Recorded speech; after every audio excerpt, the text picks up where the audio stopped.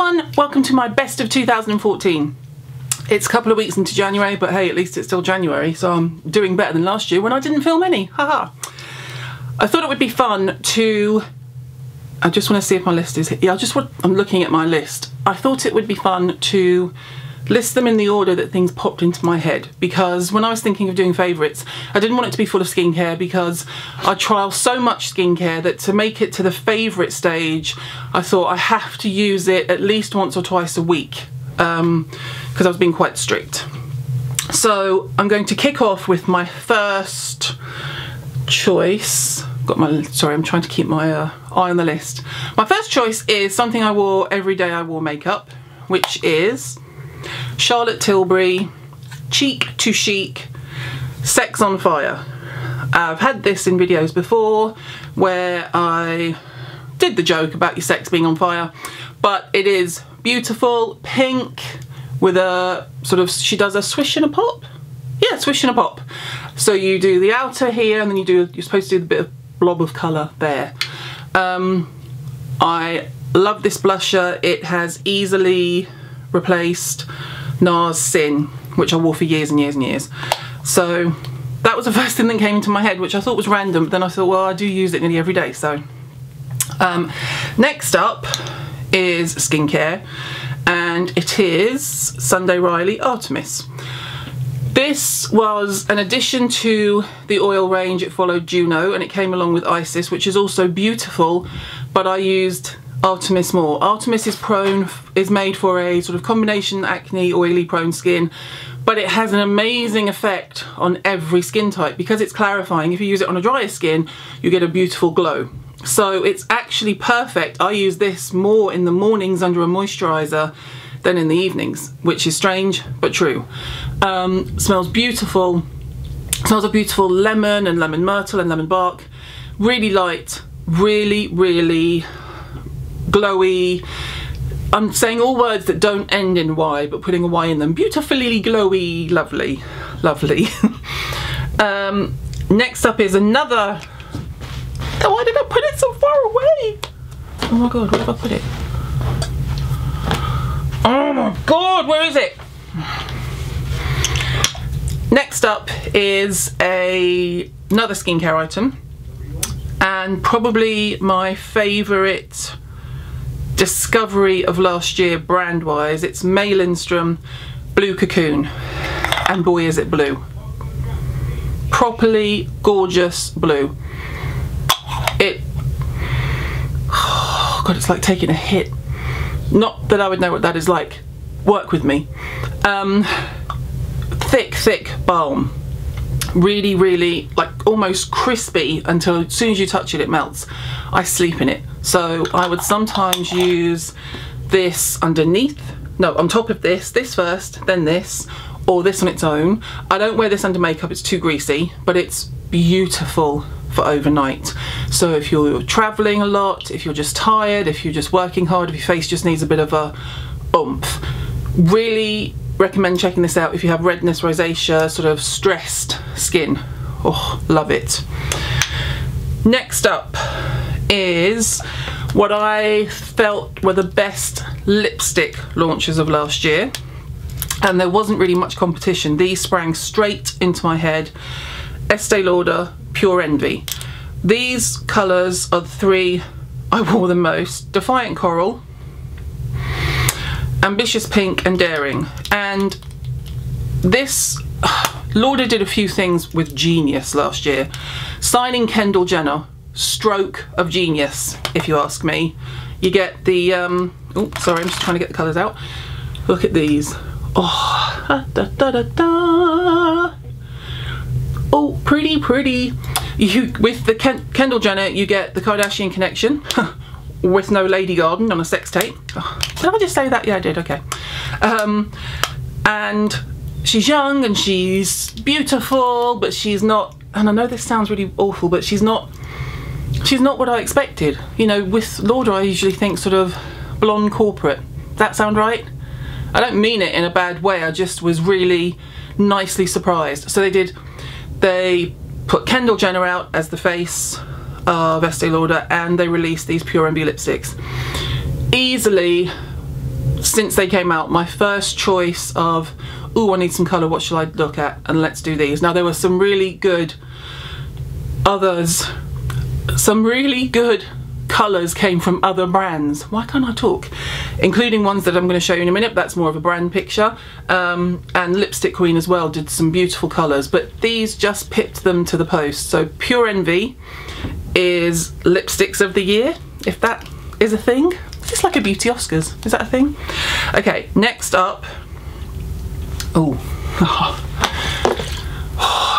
Show Beauty Working Texture Spray. This is a surprise to me. Show Beauty don't make shampoo and conditioner, they only do styling products, and this, I just didn't know what to do with it, and then I used it and now I don't like to be without it. It's like a really, really sophisticated surf spray or sea salt spray, but there's no crispiness, no chunkiness. It just gives your hair some oomph where perhaps you didn't have any oomph. The whole line has the same fragrance. In fact, they make a separate hair fragrance, which I really like. So yeah, a weird one, not to be expected. I've never really been particularly loyal to hair products, but I'm particularly obsessed with Working Texture Spray. Next up is, no surprise to those of you who watch beauty vlogs, Hourglass, and it's Ambient powder. This is Radiant Light. Da, da, da, da, da, it's so pretty. I don't know why I keep doing that voice. It's like I'm speaking to one of the kids or the cats. So pretty. I know that the trios were really popular in the blogging world.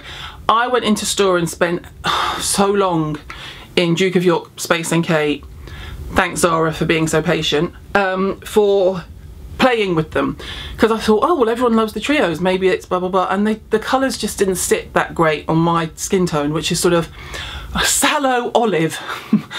This one, however, did what it said on the box, which is radiance. So Hourglass Radiant Light, I use it as a mixture of not so much as a face powder, just sort of a bit here and there to go vroom. I do that vroom a lot. That's something I should maybe look into, but yes, Hourglass, gorgeous. I have two from this next one because I couldn't decide. The name that's been on the blog, along with some obvious ones that, you know, need no names, but the name that's been on the blog a lot, and definitely in my Instagram this year, is for a green packaging, and I know you're all going, we know what it is. Tata Harper, lovely. And I couldn't decide. Purifying cleanser, regenerating cleanser, so they're both going in. They're actually both quite strong, and you couldn't use them both every day. I don't mean both, I mean the same one every day. I couldn't anyway. The regenerating one has the grit, so you get a gorgeous feel afterwards, but it would be too much for me every day. And the purifying I just use when I don't necessarily feel greasy, but maybe just feel a bit dirty or a bit ugh. But they are both gorgeous, and it was hard to choose from Tata Harper because I've also used the eye cream a lot, I've used up the moisturiser and the spritz. So well done TH.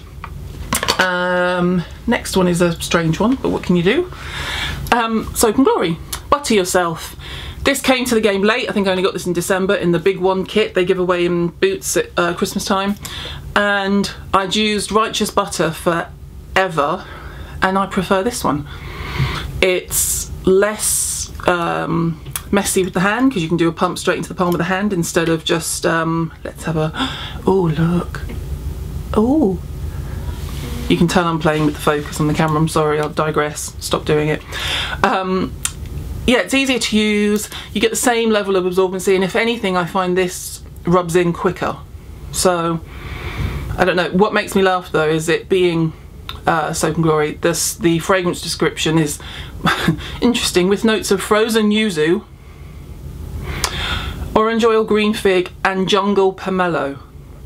I'm rubbing jungle pomelo all over myself apparently. Best we move on from there, I feel. Next up, after I thought of that, I thought, well, what's the exact opposite of that? What do I do if I want real luxury for the body? And it is creme de la mer, the body cream. Simple. This is the opposite. It's a thick, gloopy, not going anywhere, but when you actually use it, oh, can you hear that? It's like a satisfying noise when you do it as well. When you actually put it on, it absorbs straight away. So, and I love, love, love the smell. So, bit of a bargain hunt and a bit more luxury if you have any birthdays coming up, or someone, a relative, female relative does. What? Obviously, I'm not being sexist, men can use it too, but when I think of giving a body cream, I would usually give it to a woman. This one is, oh, they're both gorgeous, but this just gives that, oh, and they've just done the ads with Olivia Palermo and her husband. I don't know why, they could have used me. Whatever, a bit rude. Some hair products. These are possibly my favourite shampoo and conditioner I've ever used. Big statement, but these by OGX, which were formerly Organics, Cocoon oil, shampoo and conditioner. Obviously the conditioner's empty, the shampoo still has about a third of it left. They're supposed to be hydrating and defrizzing.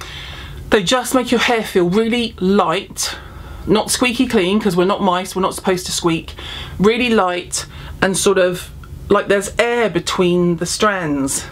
So basically not silicone, not heavy, not weighed down, and you can put a brush straight through your hair straight afterwards.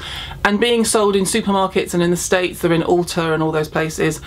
In the UK especially, they're nearly always on offer, like 2 for $7 or buy one get one half price, anything like that. So unexpected find, but loved them. And when I put them on the blog, quite a few people left comments saying, oh my god, I have the coconut one, they're amazing, da da da da. So it was a popular choice, and I can see why, because I loved them. Nearly done actually. One more. Oh, one more after this. This was unexpected. Kerastars After Sun. I grabbed this because I have a sort of hair, what I call hair bucket in the hallway, and I'd run out of my sort of ends thing. Does that make any sense? I'm sure it does to people who do their hair. And I grabbed this. I thought, oh, it says After Sun, and I was in a hurry, so I grabbed it.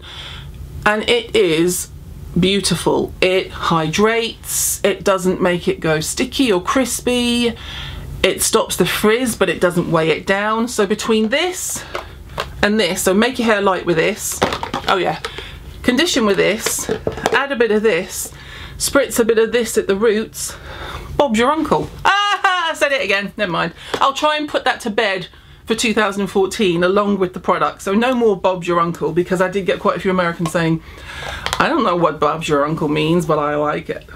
And I'm totally allowed to do an American accent. My mother's American, so don't start on me. 2 left. One is my favourite lip gloss, primarily because the colour's available and the applicator, and it is Zellen's. And this is Coral, which I like. Keep it simple. But what I love, and I'll try and show you against a darkened background, like my mirror, is the applicator. I don't know if you can see, but it's kind of like a long, bendy sponge, like that. Sorry. Yeah, it's just minty, and it's fresh, and it's really simple, and the colours are like pink, purpley pink, red, coral, light pink, like gorgeous wearable colours for most skin tones, skin colours, skin types. Why would you worry about your skin type when you're choosing a lip gloss? For most skin tones. And this is Zellen's, the colour range that launched this year. Love this, and this is by far my favourite colour. And finally, see, I told you it wasn't that long, my sort of launch of the year, if you like, and one I couldn't pick only one from, which probably won't be a surprise to those of you who've read the blog and know what's coming, is Delilah. I like it when a brand does something well. So Charlotte Tilbury did it a couple of years ago, Delilah did it last year. They're still not everywhere, they're still extremely new, but the packaging is amazing, the quality is amazing, the colours are amazing. So things like bronzer, but look at this packaging, it's just, oh, clunk, Brilliant brushes. Just, this is my sort of bronzer stroke powder brush of choice. Can you see how big that is? No, hang on, there we go. Lip products, so their gloss is a very similar bendy sponge to the Zellen's one, and the colours again are amazing, but Zellen's pipped them to the post with coral. And the lipsticks were on the blog and on YouTube as my favourites. My favourite was Vintage, which was I look like I'm trying to stop a tram or something. I'm like, stop! Just trying to get the colouring.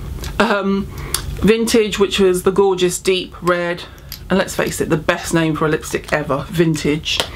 And then my most used concealer last year, which you can tell by the look of it, sorry. Can you see this one? Is creamy, what's it called? Cream concealer, Farewell Cream Concealer, and my colour is Barley. And it's just one of those, you just draw it on, wherever, blend it through, and it's gone. So Delilah, kind of one of my favourite launches as a brand from last year. And my last one is a weird one. It is, my autofocus is going to go crazy, look, boo, ha, boo. It's a silk pillowcase, which was on the blog yesterday, being the beginning of Jan, you'll see it. And I was doubtful and dubious about what having a silk pillowcase would do for my skin, and I'm not really bothered about the hair, because sometimes, you know, I can see why people who have really thick curly hair that tangles would appreciate sleeping on this. For me, it was all about the skin. So, you know, I've spoken in the blog in the past about having, you get those sort of like cystic reactionary zits around the jawline. Since I've been using this, I haven't had one. Now, could be a spooky coincidence, but when you get sort of one a week randomly for no particular reason, mine are usually food allergy related, and they just sort of get really hot and swollen. They don't really come to a head, but they just sit there for days and days, and that turns into weeks, and they don't come to a head, and then they scar. So I know a lot of you get a similar thing because you've told me on all my forms of social media. This little silk pillowcase has been completely life-changing in like 3-4 weeks. Anyway, that rounds up my best of 2014. So from me and the comfiest pillowcase on earth, thank you for watching, and thank you for supporting my YouTube launch in 2014. I'm going to try and do at least one video a week, probably going live on Sunday mornings, as this one will, and then just grow from there. I appreciate your patience. I appreciate all of you who entered the 12 days of giveaways in December. They were a massive success, and I look forward to seeing you this time next week. Bye.